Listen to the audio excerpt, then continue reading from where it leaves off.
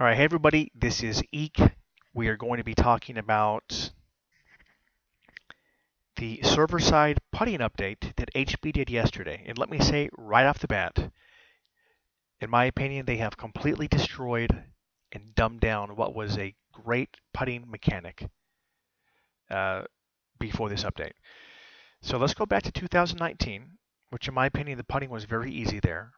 You could get by an entire round with only 4 avatar positions and moving your putt marker, decreasing or increasing it. That's how you got your precise distance control in 2019.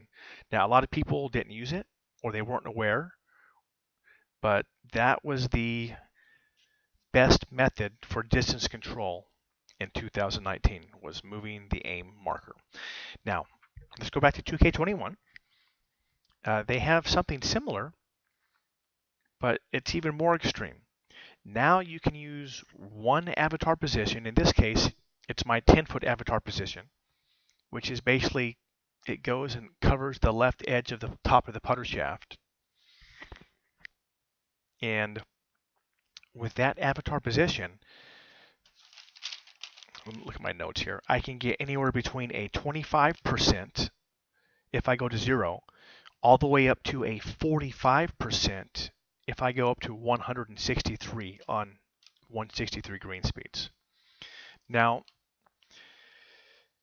basically all you need is your 10-foot avatar position, and you can dial in an exact percentage ranging from 25 to 45.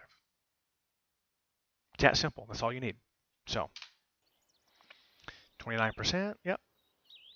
29%. Covering the left edge of the putter shaft, 29%. Yeah, we got it.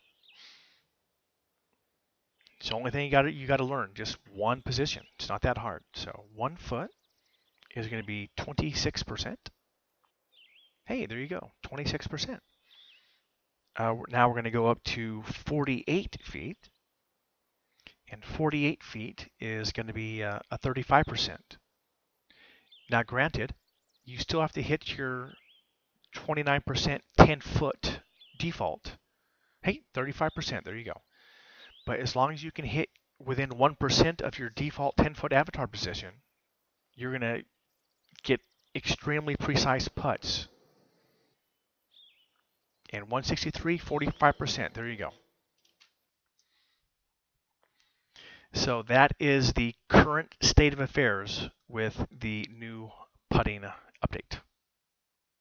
Not a fan. That's all I got.